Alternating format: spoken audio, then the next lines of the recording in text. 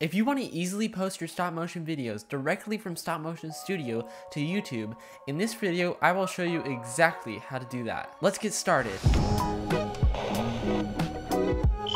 Hey guys, welcome back to Learning Curve Tech, where I learn tech with you. The first thing you are going to want to do is to shoot your animation. I have a video right up here that is all about Stop Motion Studio, so if you want to learn how to make stop motion with this app, definitely go check that out. Once you finish shooting your video, go to the home page and press select. This will allow you to select one or more of your animations that you can then do several things with. However, the one we are going to use today is export. Once you have clicked export, you will see a variety of different options, one of them being to upload directly to YouTube. From here, sign into your YouTube account, making sure that you enable Stop Motion Studio to sign into your account.